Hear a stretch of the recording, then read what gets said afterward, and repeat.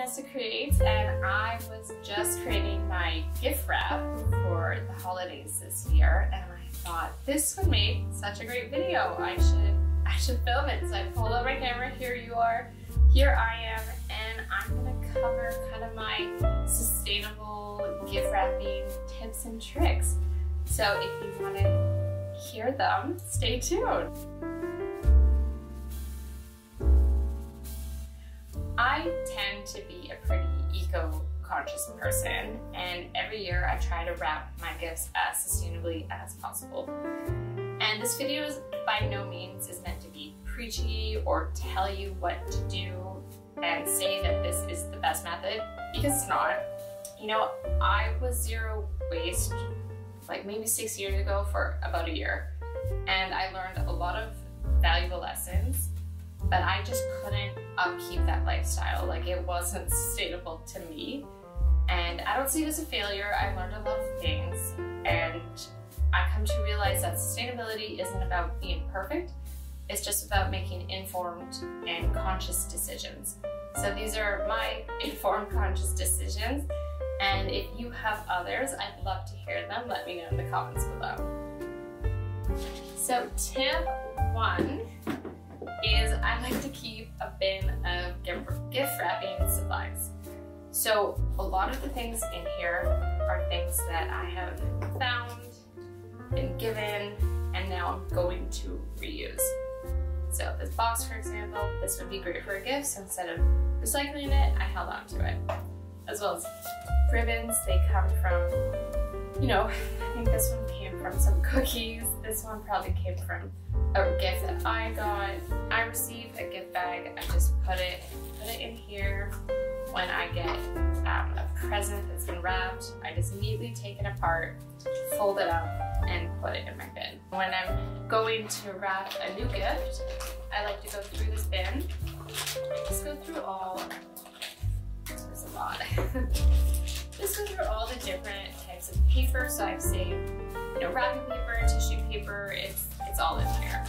But I have a pretty good stock of what's in here.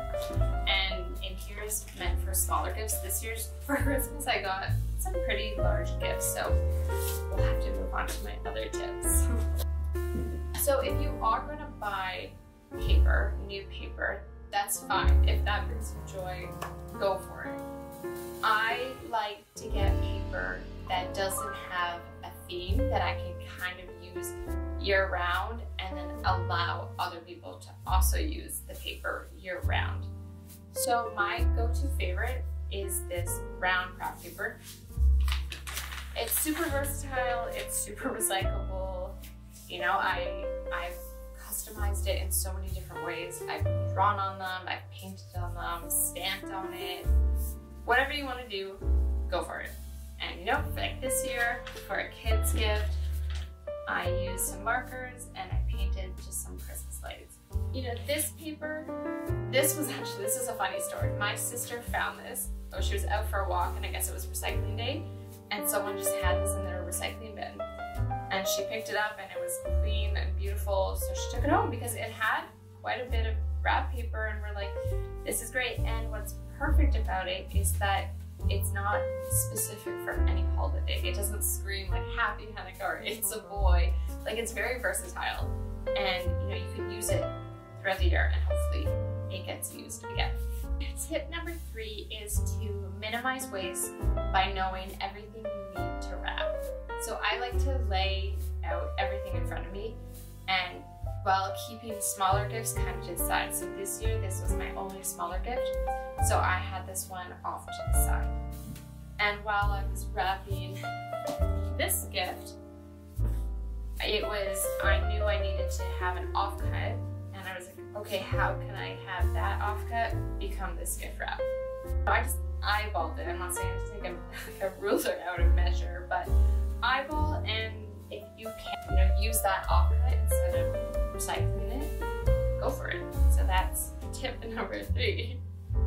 Tip number 4 is decorating with natural materials. This is my favorite because not only is it compostable, it's beautiful. So I do this for most of my gifts. And you know, depending on the season, I like to use plants of that season. So during the winter holidays, I'll use more like this is a cypress tree, or I'll find like some coniferous needles and decorate with that. Even some pine cones are really cute. Other foliage you can use is eucalyptus. This looks great year round. It smells so good.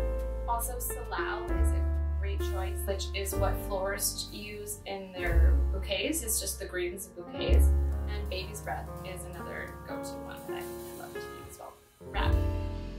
And you know, a touch of green or a touch of light always brings so much joy. So tip number 5 is just get creative, have fun. Like whatever you can reuse for gift wrap, do it, go for it. You know, if you have an old shirt with a fun pattern that you love, use that. If you have newspaper, use that. The comic book section would be beautiful, it's so fun. A children's drawing, a drawing that you have. You know, for example, I used my thesis presentation as gift wrap for a friend's wedding. It was rolled up in my closet after my thesis, and I went to go wrap my friend's toaster. And I was like, you know what? I'm never gonna unroll my thesis rolls and look at it. So rather than just having them sit in my closet, I might as well just use it as gift wraps. And it turned out beautifully. So that, you know, just have fun. If you have big scrolls of paper, just use it. Like, use whatever you have. So that's all the tricks and tips I have up my sleeve of sustainable wrapping. I think the main goal is, for me at least, is to reuse as much as I can. Wrapping doesn't need to be a singular use. I love that I can give ribbons and paper a second life. I'm going to use what I have. And if I get something, rather than throwing it out, I'm going to reuse it. So that's my intent and my conscious decision on wrapping. If you have any sustainable wrapping tips, I would love to hear them. Please let me know in the comments below.